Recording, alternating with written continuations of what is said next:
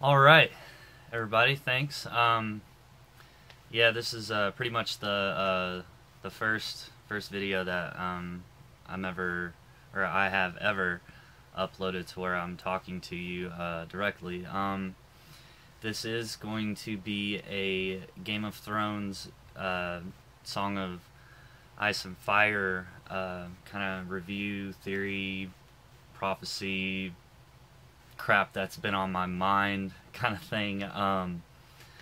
There's a lot of people out there that do videos like this, and I look up to just about every single one of them, and probably just about everything running around in my head is absolutely wrong. Like, there's still two more books, so I don't think anybody knows, of course, what's going to happen.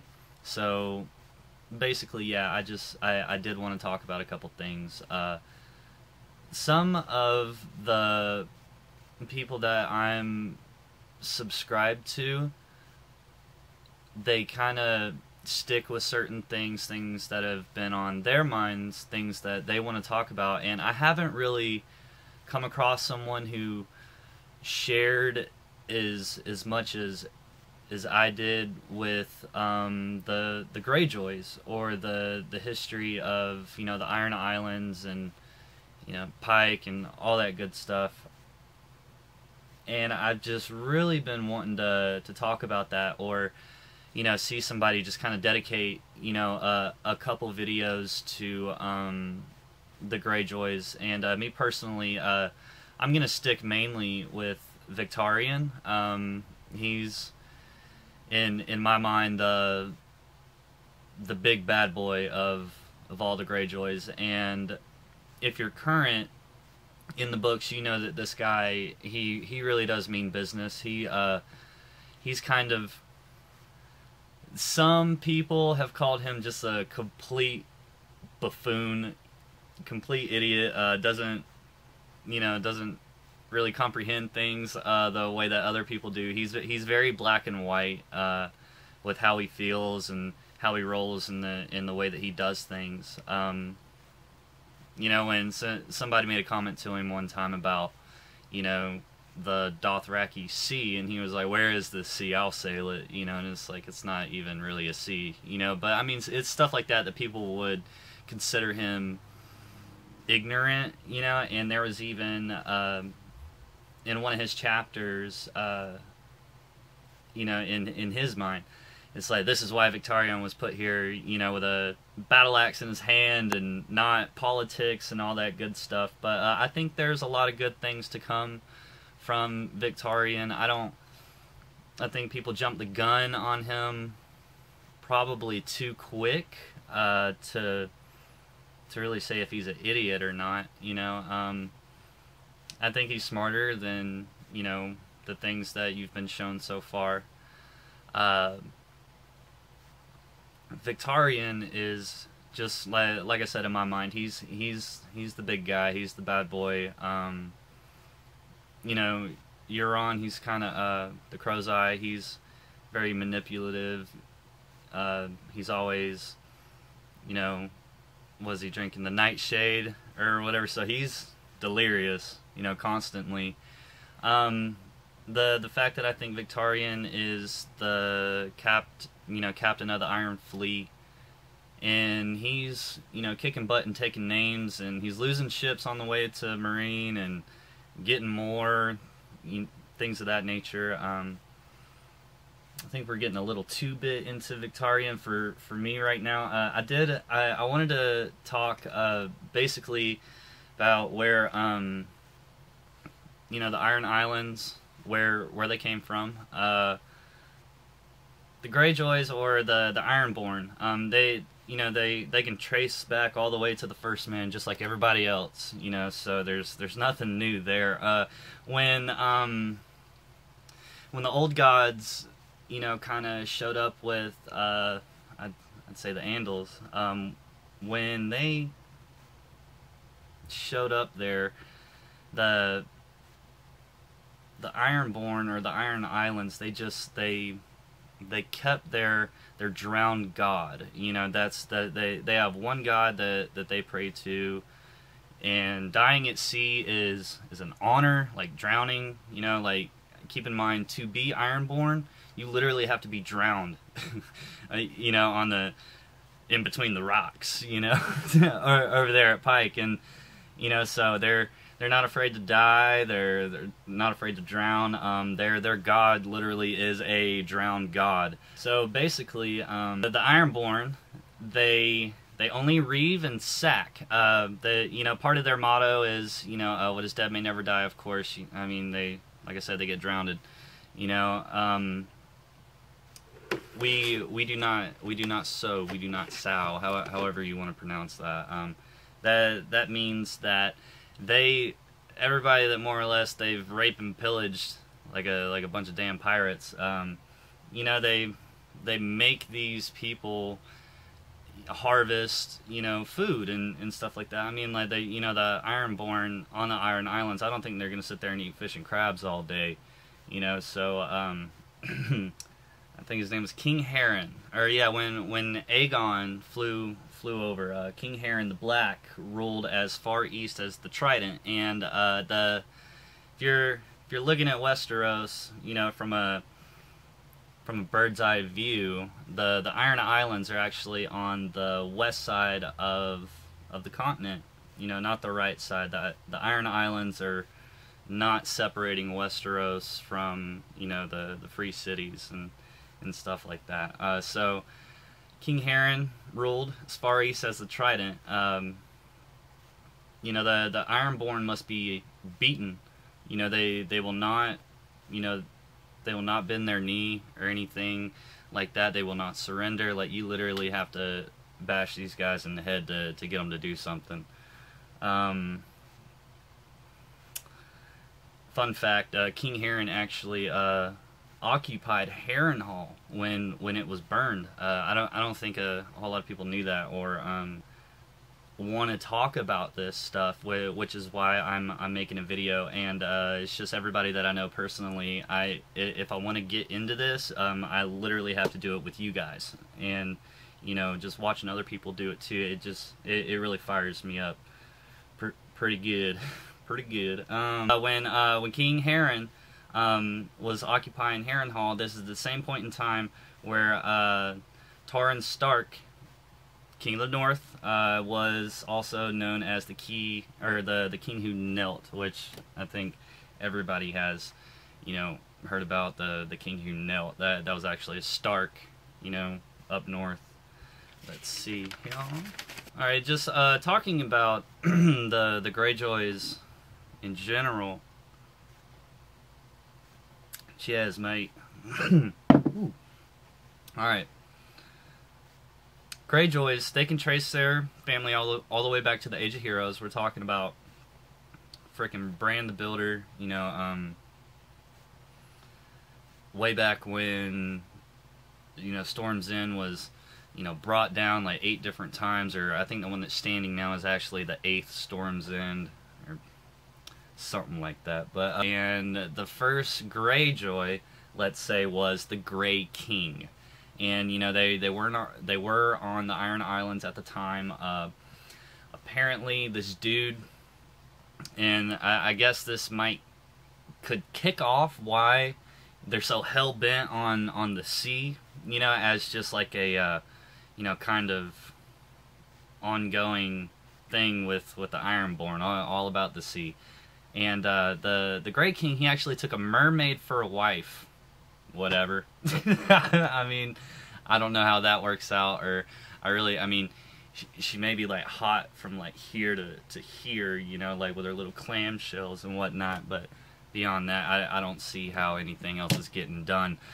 But this guy actually waged war with the Storm God, you know, and the Storm God is what pushes the Ironborn to their enemies, and you know, the Storm God is what brought, you know, new gods and, you know, new people to fight, you know, to try and take over the Iron Islands. And I honestly, if you know, they've kind of, we'll get into that later. Don't worry.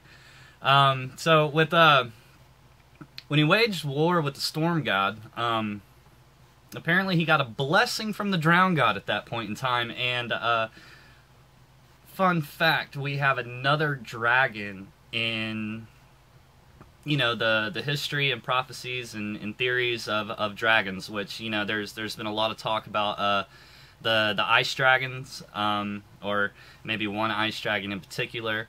You know, you have the 3 dragons with Daenerys right now, and we have right here actually a sea dragon. Now, whether this guy has wings and can fly, or did it breathe air, like, we don't know. You know, like, instead of fire, was it spit and just seawater at everybody? Like, I have no idea. But I think it's pretty cool. Her name was Naga, you know, just, and the few videos, or not videos, but pictures, you know, that I've seen, you know, this thing was big. And in my head, with the help of the little drowned god, this guy got on a boat, you know, Moby Dick style, like, and just went out and slew this giant sea dragon, you know. And where it landed, I guess it's that's where they made one of the sea stone chairs. Now, the sea stone chair currently in the world that we're in, or the timeline, is of course Pike. It's at Pike. You know, that's you know, I see like this chair being like a big kraken or something, you know, with some arms off of it. You know, let your imagination do it. Maybe just a little stupid wooden chair, you know, whatever. Sea stone, no, it's big. All right, so where the sea dragon fell, or, you know, I don't think they'd be able to move it. And when you have the King's Moot, you know, over with Victarion, you know, and Euron, and those other jokers that, like, came in to, you know, try to, you know, petition for the throne or whatever to be the king of the Iron Islands, they didn't hold that King's Moot at the Sea Stone chair.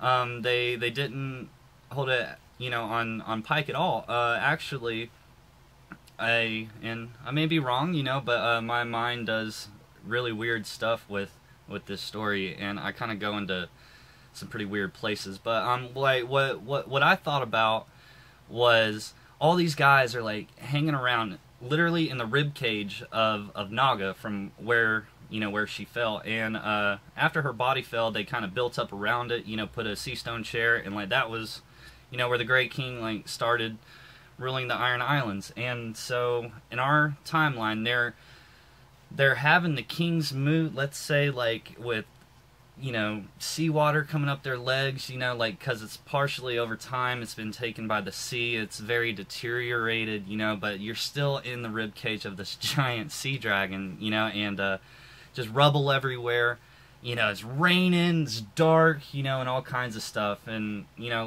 like I said, these Ironborn guys, like, they're pretty serious, you know. That's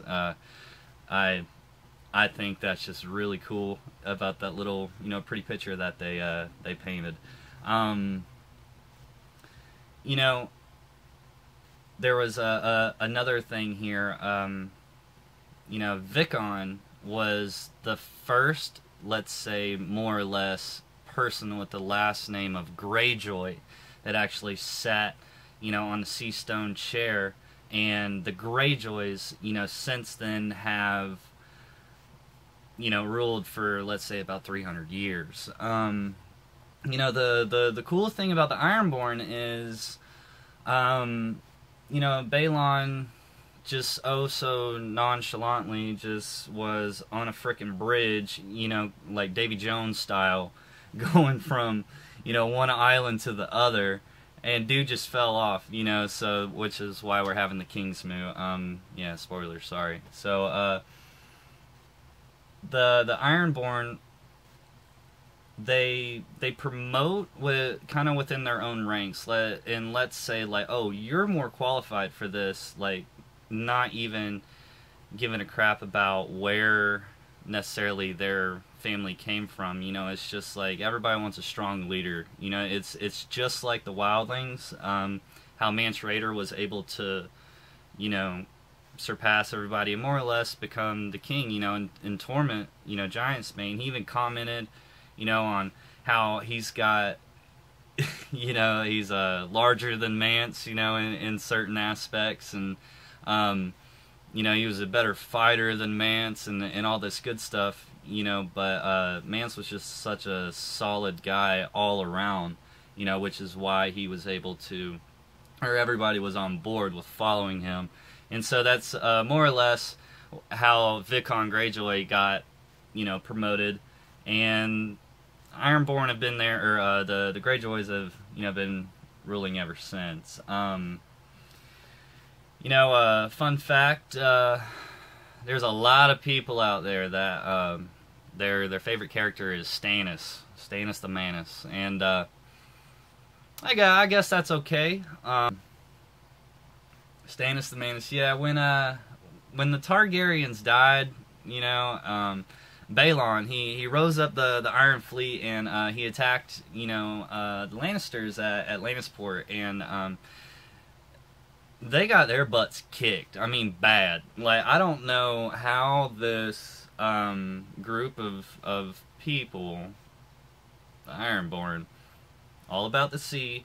They're all about, you know, war, and you know, it's kind of like, you know, you're on an island, so I figured that your fleet, or like your ship fleet, would just be absolutely astronomical. And I guess, you know, where we are in the story, it's taken about 17 years or something like that for, you know, their forces to build back up. But yeah, Stannis just went over there and just kicked their butt, you know. So I'm not sure, you know, how Victarion survived. I want to talk about Victarion. I love this dude. He's, you know, he's big, he's mean, he's mad, you know, all kinds of stuff. He's got this big axe, you know.